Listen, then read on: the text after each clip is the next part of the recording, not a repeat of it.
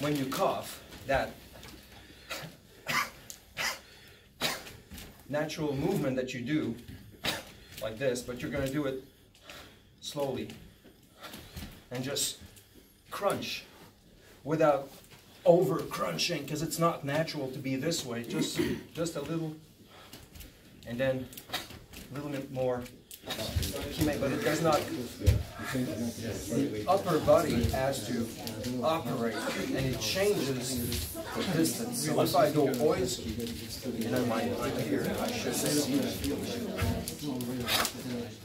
when I go in that movement. So if I do one, and right here, it's not enough. If it's upper body, there's something wrong. But together, you feel it. It's not the arm, but boom!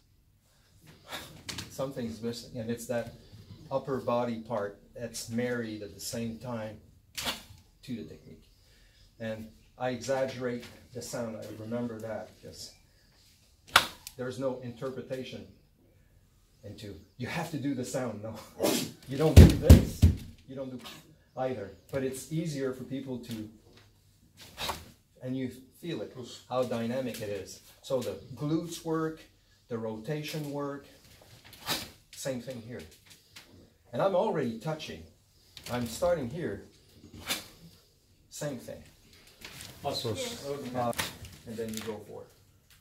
Okay? But it's not an arm movement. It's always from the lower part of the body. And don't go too far when you go there. Just a small movement. Okay? Because you'd be going there. And it's in one single movement. Okay? You're fine? That's where you're going. You're going through it. But going in. And back leg pushes, the whole body goes forward. It's not empty. It's